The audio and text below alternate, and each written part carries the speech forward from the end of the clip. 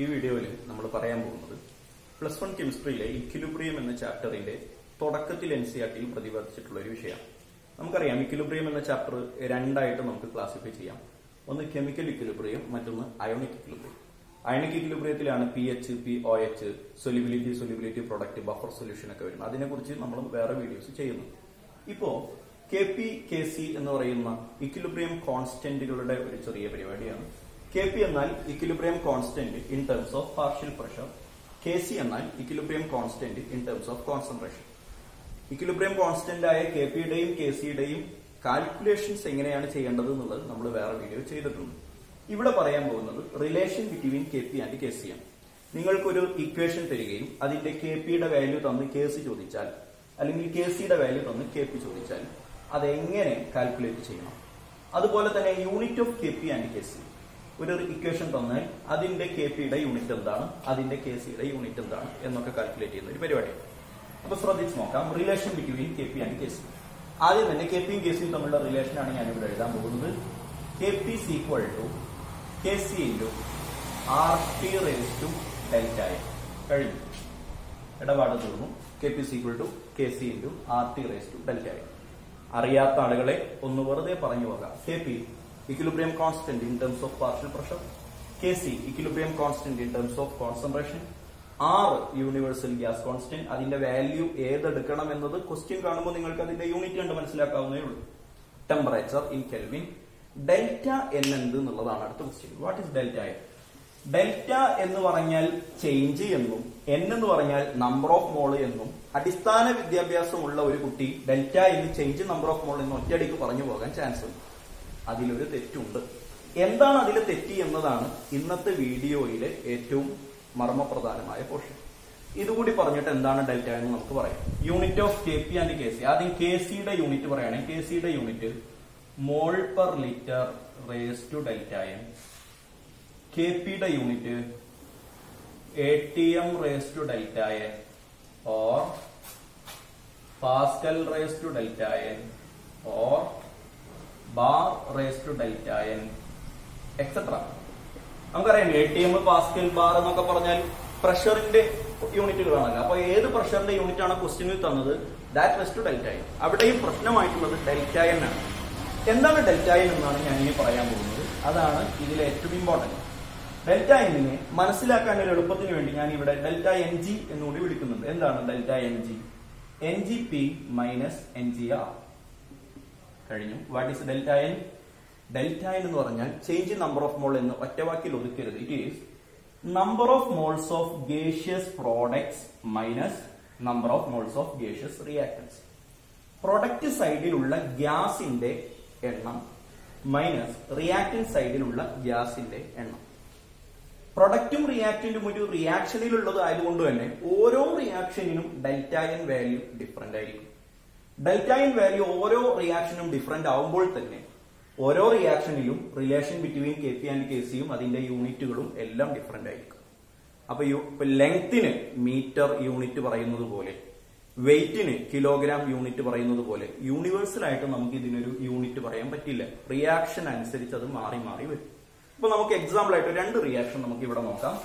Carbon plus O2 gives carbon dioxide. Carbon plus O2 gives carbon dioxide. This reaction is balanced. ഇത് balanced ആണ്. ഇത് ഞാൻ carbon മോണോക്സൈഡിന്റെ equation ആണ് ഇട്ട് വിചാരിക്കും. കാർബൺ മോണോക്സൈഡ് ആണെന്ന് വിചാരിക്കും. അപ്പൊ കാർബൺ മോണോക്സൈഡ് ആണെങ്കിൽ ഇവിടെ ഒന്ന് ബാലൻസ് ചെയ്യേണ്ടത്. ഇവിടെ എത്രയാണ് ബാലൻസ് ചെയ്യേണ്ടത്? ഇവിടെ ഹാഫ് കൊണ്ട് മൾട്ടിപ്ലൈ ചെയ്താൽ.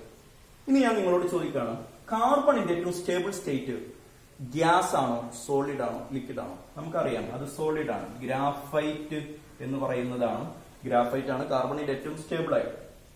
ഓക്സിജൻ അറ്റ്മോസ്ഫിയറിൽ സാധാരണ സ്റ്റേബിൾ ആയിട്ട് കാണപ്പെടുന്നത് ഗ്യാസ് ആയിട്ടാണ്. കാർബൺ മോണോക്സൈഡും ഗ്യാസ് ആണ്. ഇനി ഇവിടുത്തെ ഡെൽറ്റ എൻ വാല്യൂ നിങ്ങളോട് ഞാൻ ചോദിച്ചാൽ delta N is equal to, equation ഇവിടെ ഉണ്ട്, number of moles of gaseous products. Product സൈഡിലുള്ള ഗ്യാസിന്റെ എണ്ണം. പ്രൊഡക്റ്റ് സൈഡിലേക്ക് നോക്കും, അവിടെ ഗ്യാസ് ഉണ്ടോ എന്ന് നോക്കും. ഉണ്ട്, പ്രൊഡക്റ്റ് സൈഡിൽ ഗ്യാസ് ഉണ്ട്. ആരാണ്? Carbon monoxide. അയാളുടെ എണ്ണം എഴുതുന്ന സ്ഥലമാണ് ഇത്. നമ്മൾ കെമിസ്ട്രിയിൽ 1 എഴുതാറില്ല. 1 എന്നുള്ളത് കെമിസ്ട്രിക്കാർ എവിടെയും എഴുതാറില്ല. NaCl എന്ന് പറയുന്നിടത്ത് Na1Cl1 നമ്മൾ എഴുതാറില്ലല്ലോ. ഈ എണ്ണമാണ് കാർബൺ ഡൈ ഓക്സൈഡിന്റെ എണ്ണം. അപ്പൊ NGP കാർബൺ മോണോക്സൈഡ് ഗ്യാസ് ആയതുകൊണ്ട് അയാളുടെ എണ്ണം 1 minus NCR number of moles of gaseous reactance സൈഡിലുള്ള ഗ്യാസിന്റെ എണ്ണം. കാർബണിനെ നിങ്ങൾ കാണുന്നുണ്ടോ എന്ന് ഞാൻ നിങ്ങളോട് ചോദിച്ചാൽ നിങ്ങൾ പറയേണ്ട മറുപടി കാർബണിനെ കാണുന്നില്ല എന്ന കാര്യം. നമ്മളിവിടെ ഗ്യാസിനെ മാത്രമേ കാണാൻ പാടുള്ളൂ. ഗ്യാസിനെ മാത്രം നോക്കുന്ന നമ്മൾ കാർബണിനെ കാണുന്നില്ല. കാർബൺ ഇവിടെ ഗ്രാഫൈറ്റ് ആണ്, അത് ഗ്യാസ് അല്ല. അതുകൊണ്ട് അയാളെ നമ്മൾ മൈൻഡ് ആക്കുന്നില്ല. ഓക്സിജൻ നിങ്ങൾ കാണുന്നുണ്ട്. എന്താ കാര്യം? ഗ്യാസാണ്. ഗ്യാസിനെ നമ്മൾ കാണണം. ഗ്യാസിന്റെ എണ്ണം ഇവിടെ തന്നിട്ടുണ്ട് ഹാഫ്, ഇത് തന്നു ഹാഫ്. അപ്പൊ 1 minus half, answer half. Delta ന്റെ വാല്യൂ ഹാഫ് ആണ്. അതുകൊണ്ട് ഇവിടത്തെ Kp is equal to Kc into RT raised to 1/2. ഇതാണ് ഇവിടുത്തെ റിലേഷൻ. ഇനി ഇവിടുത്തെ Kcയുടെ യൂണിറ്റ് വെച്ചാൽ ഈ ഇക്വേഷനിൽ Kcയുടെ യൂണിറ്റ് വെച്ചാൽ mole per litre raise to 1/2. Kpയുടെ unit വെച്ചാൽ ക്വസ്റ്റ്യൻ നോക്കിയിട്ട് ബാറിലാണെങ്കിൽ ബാർ റേസ് ടു 1/2. ഡെൽറ്റ ന്റെ വാല്യൂ കിട്ടാതെ ഇതൊന്നും നടപടിയാവില്ല. ഒരു ഇക്വേഷൻ ഞാൻ ഇവിടെ ചെയ്തിട്ടുണ്ട്. രണ്ടാമത്തെ ഇക്വേഷൻ സാധാരണ കാണുന്ന ഇക്വേഷൻ ആണ്. H2 plus I2 gives 2HI. H2 plus I2 gives 2HI. Hydrogen ഉണ്ട്, അയഡിൻ ഉണ്ട്, HI ഉണ്ട്. മൂന്ന് പേരെയും കുറിച്ച് എന്താ നിങ്ങളുടെ അഭിപ്രായം എന്ന് വെച്ചാൽ നിങ്ങൾ എന്നോട് പറയേണ്ട മറുപടി 3 പേരും ഗ്യാസ് ആണെന്നുള്ളതാണ് അതിന്റെ അഭിപ്രായം. അപ്പൊ ഇവിടെ ഗ്യാസ് ഉണ്ട്, ഇത് ഗ്യാസ് ആണ്, ഇത് ഗ്യാസ് ആണ്. ഗ്യാസിനെയാണ് നമ്മൾ നോക്കുന്നത്. ഈ റിയാക്ഷനിൽ എല്ലാവരും ഗ്യാസ് ആണ്. അതുകൊണ്ട് നമുക്കതിൽ വേറെ കൺഫ്യൂഷൻ ഒന്നുമില്ല. എല്ലാവരുടെ എണ്ണം എഴുതാം.